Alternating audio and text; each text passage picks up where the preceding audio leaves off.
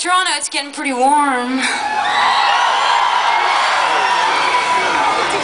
So, a couple days ago, we've been doing some shows all around Ontario, and about 2 days ago, we played this song that's the title track of the record. It's called Siberia.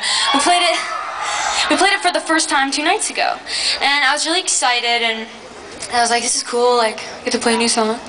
And then that night, Siberia was trending on Twitter. I like the internet. And I was like, oh, hell yeah, my song is trending. But it had nothing to do with my song. This rocket carrying supplies to the Russian space station crashed in Siberia. And the explosion was so big it was heard for like 100 kilometers around. So, I mean, there was no tie-in. Let's hope not anyway. Let's hope my song had nothing to do with that. It was unmanned, no one got hurt. But it was kind of crazy. It's just so weird how timing like that works out. Anyway, I'm gonna play you Siberia right now. This is only the 3rd time we've ever played it.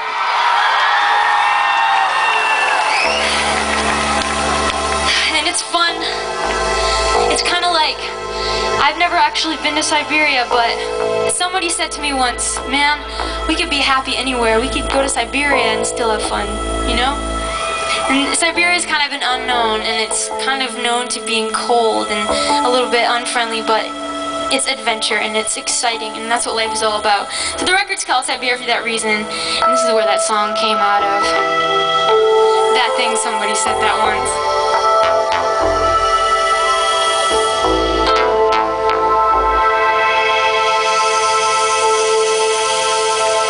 So this is Siberia.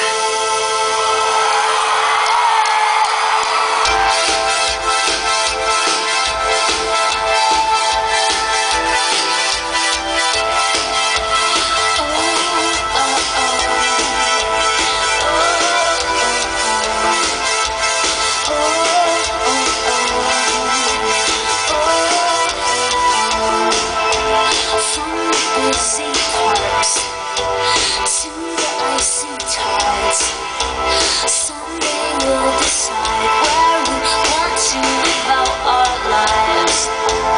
For now it's in sparks, some going alone, keeping the heat on, even though summer's coming on. I will sail across the east sea, just to see on the far side where the hope is growing in the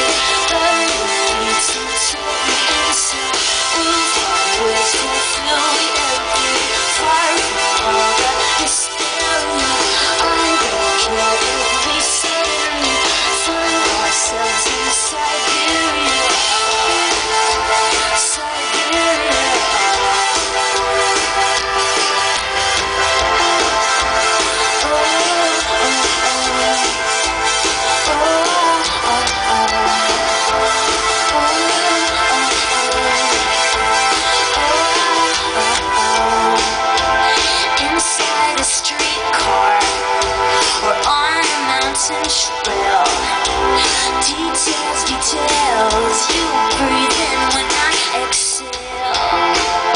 No matter where we are, or which way the wind blows, or how heavy the snow, nothing can change where we will go. I will sail across the east sea, just to see on the far side where the roof is cold and blue. There will be to take me inside.